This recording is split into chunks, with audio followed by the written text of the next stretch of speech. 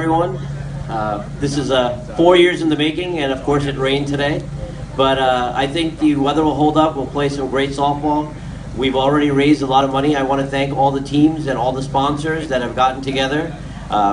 If it wasn't for the 10 teams and the 10 chairmen who basically brought the community together, this wouldn't have happened. So it just shows that when people unite for a common cause, great things can happen. So we'll have a great day. We have a food cart outside. We'll have some good food, and we'll have a lot of fun and raise some money for charity. So thank you very much.